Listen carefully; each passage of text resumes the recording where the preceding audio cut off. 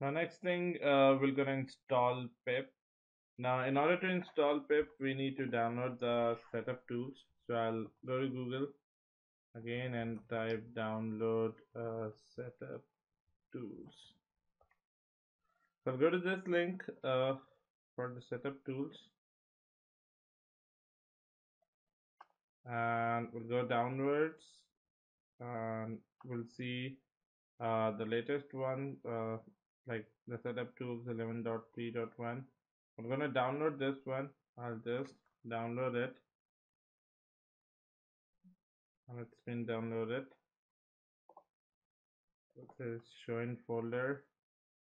So I'll zip it. I'll extract the files to, let's say, I'll go to desktop and extract it there. I can say setup tools.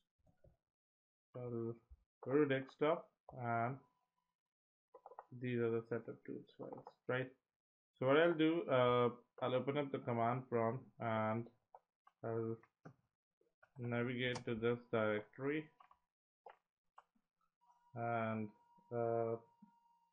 then I'll say python setup.py install, and it will gonna install the setup tools.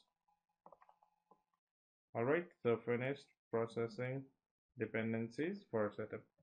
And now you can see that it has installed something called as easy install inside C Python scripts.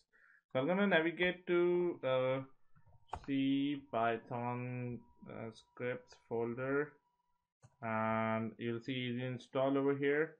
So what I'll do, I'll copy this directory and go over here and say cd to this directory, and then I'll write down a command that is easy install pip, and as soon as I run it, we're gonna install all the pip dependencies over here, right? So we are done with the installation of pip.